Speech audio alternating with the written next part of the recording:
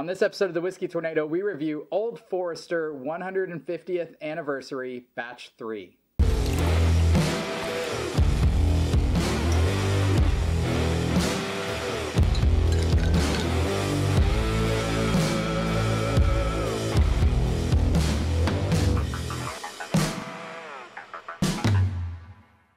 What's up, everybody, and welcome back to another episode of the Whiskey Tornado. I'm your host, Lance. Today, I'm excited to bring you a bottle I never thought I would see. I got really lucky and got a bottle of the 150th Anniversary Batch 3. For those that don't know, Old Forester 150th Anniversary is one of 3 batches released to celebrate the date in which founder George Garvin Brown sold the first bottle of bourbon. Master distiller Chris Morris selected 150 barrels for this bottling, and at maturation, several had lost all its liquid due to angel share. Master taster Jackie Zykin batched the 3 bourbons, each of which are unfiltered and bottled at barrel strength. Batch 3 consists of 46 barrels and is bottled at 63.4% ABV. Before we get into everything, let me quickly explain our scoring system here on the Whiskey Tornado. We have 7 categories. 5 categories we rate 0 to 1, 0.5 being average. We have 2 categories, appearance and availability, that are handicapped. We don't want those carrying the same value as the taste and what's actually in the bottle. At the end, we add all those up. Anything 3 or better is bar worthy. You're safe to go buy some. You will be happy with what you purchase. Anything 4 or better is bunker some, so you have some later in life when you can't find them on the shelves anymore. All right, so with all that being said, let's first get into our 2 handicapped categories. The first category being appearance.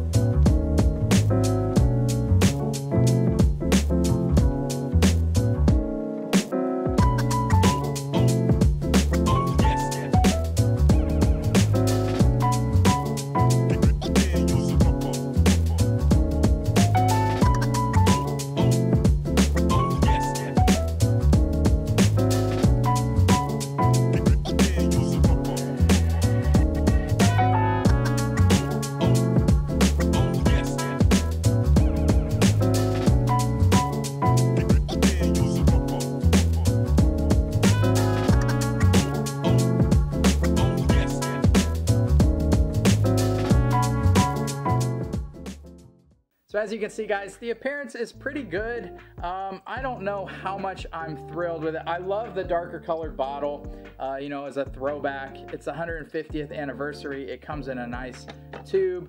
All of that's great. So I guess it's better than average. We're gonna put it at a 0.7. This is handicapped, so we are gonna divide by 2 and add that to our availability score. Okay, as far as availability goes, this is impossible to find, almost impossible to find. I got very lucky, and a manager I was speaking with at Harvest Market here in Champaign told me he had a bottle, asked me if I wanted it. So if you're out there, Ray, thank you so much for giving me the opportunity to try and review this bottle. And for all of you that are local, stop by Harvest Market and make sure you check out their bourbon selection. They have so many great bottles that other places in town don't have. As far as the score on availability, we have to really knock it. It is a 0.1 because I was just super lucky to find it. So you've got to divide by 2, it's a 0.05. We add that 0.05 to 0.35 on the appearance, and those 2 categories together get a score of a 0.4. All right, let's move on to the nose. What is actually in the bottle? That's the good stuff. And this does not disappoint. Oh my goodness. It is bananas. It's condensed milk, if that makes sense. We used to get like plantains and we would roast those on the grill, and then we get the canned condensed milk, which is like super sweet, and you'd pour that on the plantains and then just scoop it out, and oh my gosh, drizzle it with caramel. That is what I get here. It is fantastic. It's bananas, it's that sweetness, rich, super rich, tons of vanilla, tons of caramel, velvety. If you're somebody that can smell texture, this just smells velvety to me. It smells heavy. It's so great. I mean, it's almost as good of a nose as you can get. I'm gonna put the nose at a 0.9. Okay, moving on to the palate. Cheers, everybody.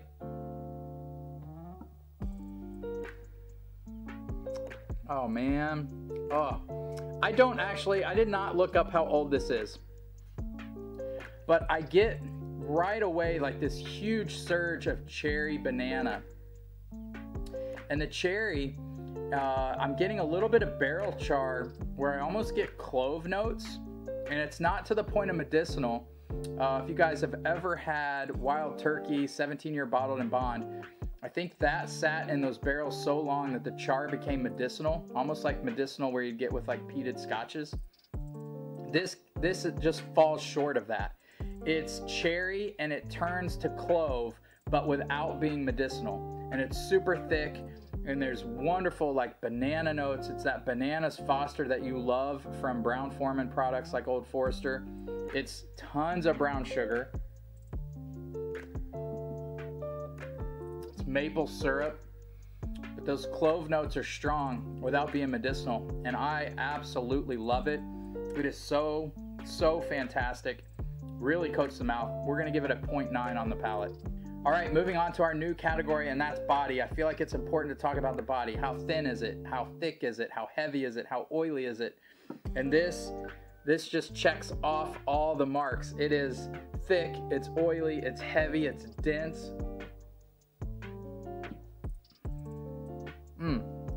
You can tell all that time in the barrel and the angel sherry I was talking to you about, it just really condensed those bourbon flavors. This is so great. I'm gonna give the body a 0.9. It doesn't get much better. All right, moving on to the finish.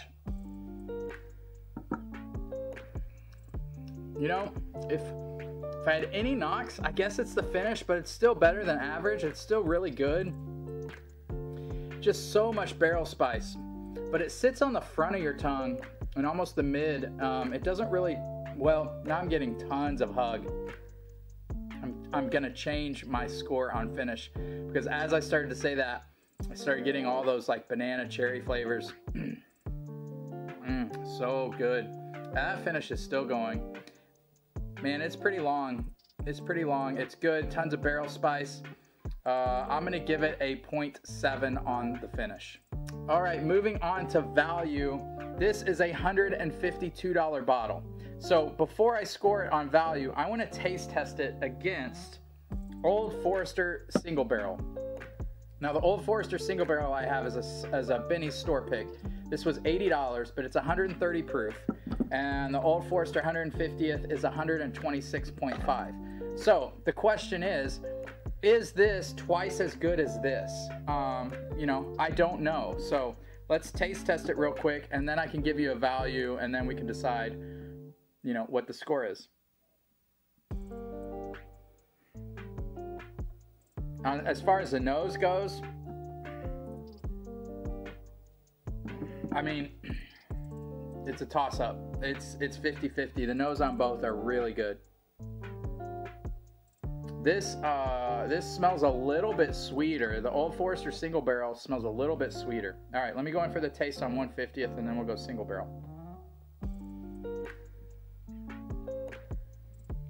Gosh, that is such a fantastic bottle.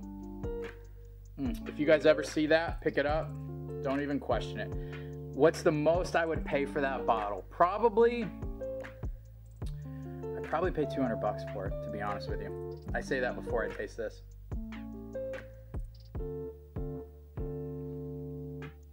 Oh yeah, doesn't even compare. And I love this bottle. This pick of Old Forester Single Barrel is fantastic. It's a little more cherry forward, but definitely more thin. Definitely doesn't carry the weight of the 150 anniversary. And fights me a little bit more. I don't know if it's quite as put together as the 150th. And I love this bottle. But tasting it side to side with the 150th, the 150th really shines. Wow, that's an eye opener. Let me go this first, then that, to give it a fair shake.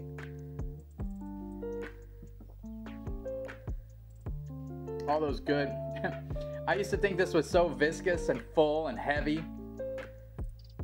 And then having it next to this, I'm like, wow, what do I know?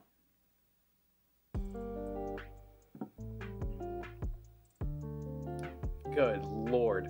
Man, that is fantastic. It's all about context, guys. And if you don't A/B compare your whiskeys, you're missing out, because this was, one of my favorite bottles. I have a lot of good bourbon, and this is one of my favorite bottles. And I always thought it was super heavy, dense, thick. But tasting it next to the Old Forester 150th, it just goes, it's just another level. So is it worth twice as much? Yeah, I actually think so. I really do. And doing this review, going into this review, I thought I was going to say, no way is this bottle worth twice as much as this bottle. But I would pay $150. I paid $152 for this bottle, and I do not feel bad about it. I would pay up to $200 for this bottle and feel very good about it. So if you see Old Forester 150th Anniversary Batch 3, do not hesitate to pull the trigger. What a fantastic bourbon. All right, guys, for the last part of today's episode, let's review a comment left on my last video of Old Grandad 114 review. This left by Cater Mayfield. He said, "Thanks for reminding me to hit this bottle. It has been a while. I agree. Insane value. I don't bunker anything this available and this consistent. That said, I do try and bunker a few bottles of Rare Breed just to have different batch codes. One of the funniest secondary listings I have ever seen was someone trying to sell a bottle of Old Grandad 114 for $300, claiming it was lot 1, the very first lot. I know what I have. Don't try to lowball me. Of course, all bottles say lot number 1. Another fun fact, in the books, not the movies, Old Grandad was the bourbon James Bond would specify when ordering an old-fashioned in Diamonds Are Forever. When Sean Connery orders old-fashioned, he uses Old Grandad. I did not know that. Very cool fun fact. As far as bunkering goes, guys, the way I rate bunkering, and Cater Mayfield, thank you for the comment. Really appreciate you. Appreciate the support of the channel, brother. I look forward to providing you guys many more reviews. As far as bunkering goes, the category bunkering, I just look at it as if something happened to the distillery, if it got bought, if the juice changed, a million things could happen. Would I want that bottle down the road? Would I want that bottle 20 years from now to share with my kids or share with my son-in-laws or whatever?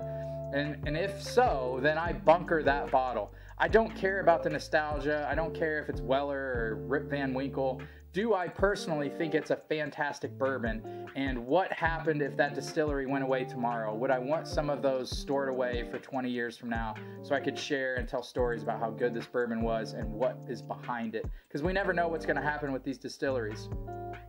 Recent review I did, Lux Row was just bought by MGP and it's no longer going to be Heaven Hill Juice, so we never know. So even if a bottle is readily available, I think it can be bunker worthy. I hope that helps explain my bunker system. Any score over 4 or better is a bunker worthy thing, is a bunker worthy bourbon. So as far as the score for batch 3, Old Forester 150th Anniversary, I almost forgot to give you guys a score. It is a 4 point, let's see, on the value I got sidetracked. I'm gonna rate the value of 0.7 even at $150 because it's that good. It's really, really good. So that brings Old Forester 150th to a 4.5, making it 1000% bunker worthy. If you see this bottle, don't hesitate, grab it. Hope this helps you guys figure out what bourbons to buy and what ones to leave on the shelves. Until next time, cheers everybody.